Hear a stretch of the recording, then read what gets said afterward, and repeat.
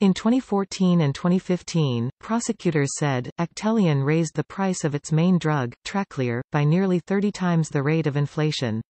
Tracleer, which is prescribed to treat pulmonary arterial hypertension, sells in pharmacies for an average cash price of about $14,500 for 60 tablets, according to the website GoodRx.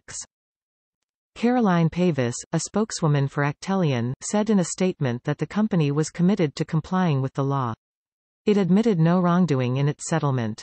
Johnson & Johnson was not implicated in the allegations since the activity under scrutiny took place before Actelion was acquired. Drug companies often help patients pay their out-of-pocket costs through coupons or other financial assistance.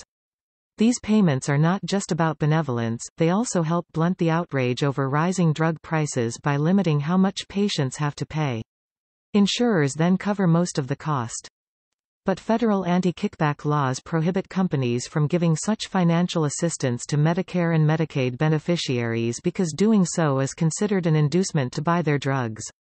For years, drug makers have skirted those laws by instead donating to nonprofit charities, which then give the money to Medicare patients. Such arrangements are legal as long as there is no direct coordination between the pharmaceutical company and the nonprofit organization. Federal prosecutors said Actelion violated the law by collecting detailed data in 2014 and 2015 about the patients receiving help from a nonprofit, the Caring Voice Coalition, and using the data to budget for future donations. As a result, Actelion ensured that the money it donated would be used only to assist patients who used its drugs, and not competing companies' treatments for the pulmonary condition.